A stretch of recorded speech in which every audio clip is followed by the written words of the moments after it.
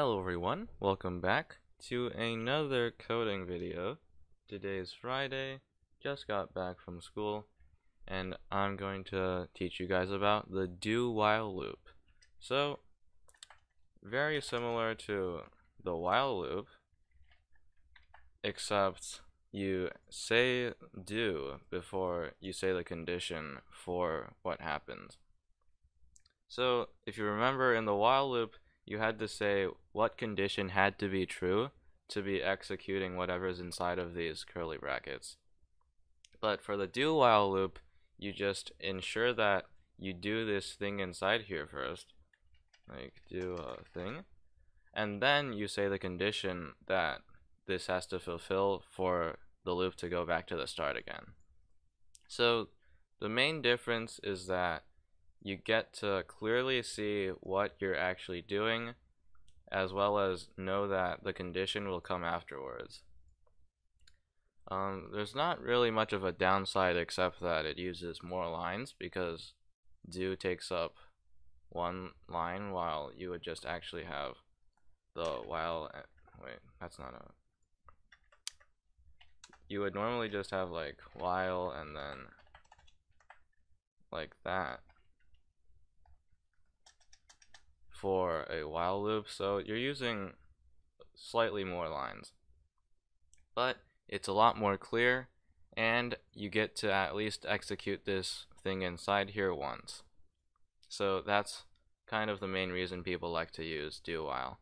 And another reason is that you get some kind of like cognitive continuity while you're writing the code, because most of the time you might not know what conditions you want, or like not exactly what you want, but you know the action that has to be taken first. So you might want to use a do while loop instead of a while loop, where you have to type in the condition first. So let's get started. Let's make an integer variable. Let's call it x equals 0. Alright.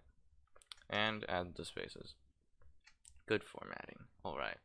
So do printf %d, and then maybe a space, and x. So I made the font a bit bigger so you guys could see.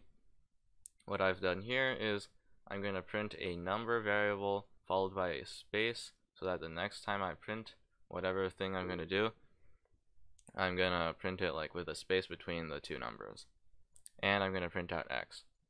And of course, this is a loop, so we're going to make x increase, x plus plus. That means x equals x plus 1 basically. So you can type alternatively, you can do x equals x plus 1, and then that. So now we see the condition. Let's print out up to 50 while x is less than 50. Maybe less than or equal to. Let's see the difference. Now let's F11. What? Continue. Hello? What? Okay. I'm not really sure what the problem is. Maybe not supposed to have an and sign? Oh, that solved the problem, yeah. Okay, so don't use the and sign here. That's not a good choice. That disappeared. Okay. Oh my god. Okay. So we've got 0 to 50. Very nice. Now, I did less than or equal to here because if you just do less than 50, then what you're going to get is 49, which is, it might be what you want, but what you should always do is print whatever number you want to print, and I want to print 0 to 50. Or if you want to do 1, then see what happens. 1 to 50. Very nice.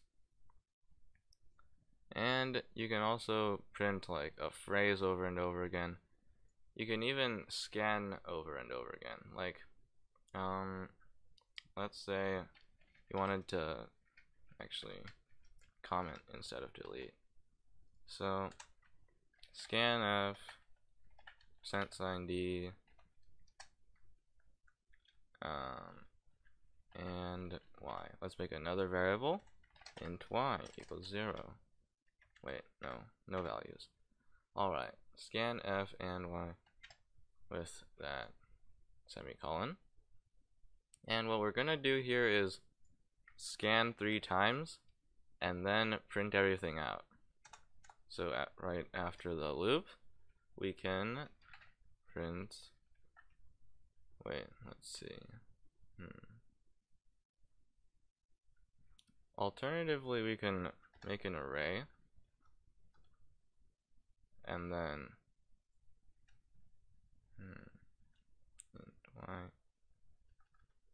y x equals 0 less than 3. So now we go from 0 to 3, so that's like 0 to 2 actually. So 0, 1, 2, that's 3 times. That's basically what we did, except we're using an array, so we have to like go to 0 first, because we can't just like print out like the first to the fourth one in this array. So we might have to run another loop. Now let's do a while loop, just for fun. While, let's make another variable. Int z equals 0. Space. Alright. While z less than 3, we print f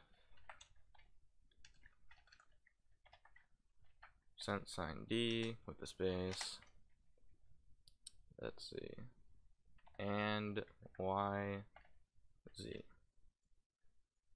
So we have all the number values stored inside of this y array of integers, and then we use another loop to print out all 3 of the values with a space in between them.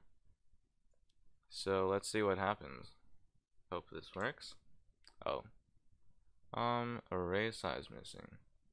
Well, I mean it's 3, so let's do that. Okay, so we have to type in 3 numbers. Let's do 3, 4, and 1. Oh, jeez. 1, 2, 3. Oh, jeez. Failed again. Something's clearly wrong here. Probably we don't have to do the and sign only in one of these places. 1, 2, 3. What? This is insane. Okay. While z less than 3. Oh, right, because we didn't make z add. Oh, I'm so stupid. Alright. Don't make that mistake. You saw it here first. We have another problem. Wait. Oh, I just didn't press enter. Okay, so now we see how this whole thing works.